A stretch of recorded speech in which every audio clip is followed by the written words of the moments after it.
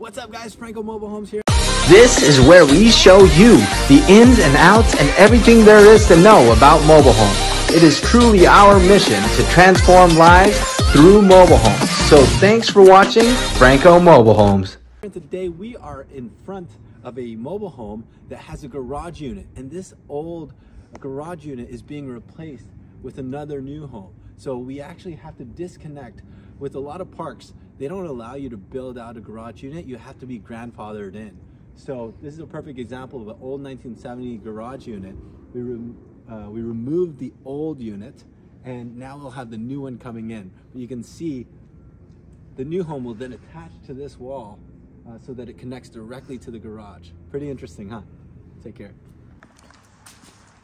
What's up guys? What's up guys, Franco here. Sometimes we make mistakes, or our contractors make mistakes, but here's a perfect example.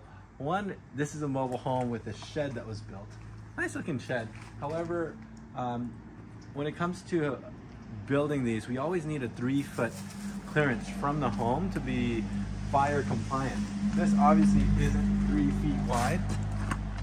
They need to have room for there to be, there needs to be more room for a firefighter, full suited firefighter to go through here. So we're gonna have to fix this. But anyways, it's good for you to know before you make a mistake like we did. So anyways, take care. Bye.